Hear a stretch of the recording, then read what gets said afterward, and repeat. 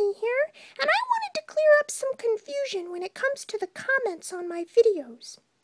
As I'm sure you guys have noticed, when you leave me a comment, it doesn't show up right away. Most of the time, you're going to get a message that looks like this. Hey, Mom, show them on the computer. See? Mom typed in the word testing just to test it. And down here, you'll see the words comment pending approval. The reason why that is because Mom and I make sure that we approve all of your comments before we allow them to be viewed by the public. And the reason we do that is there's a lot of bullies out there, and I don't want their negative comments to be on my videos. So when you leave me a comment, you only need to leave it once, and the next time I log into YouTube, all I gotta do is approve it, and then your comment will show up. So no worries, guys. You don't need to leave me the same comment over and over.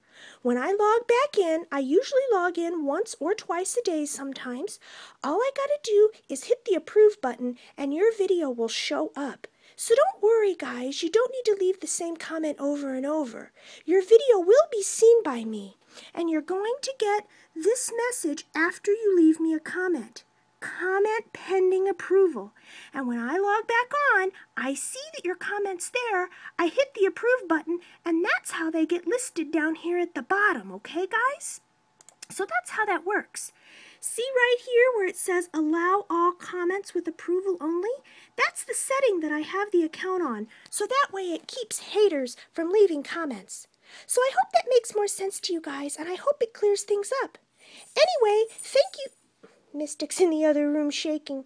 Anyway, thank you for all of your comments and questions for my fortune teller video, and be sure to leave me any others that you'd like to ask me, but please only leave me a comment in this video.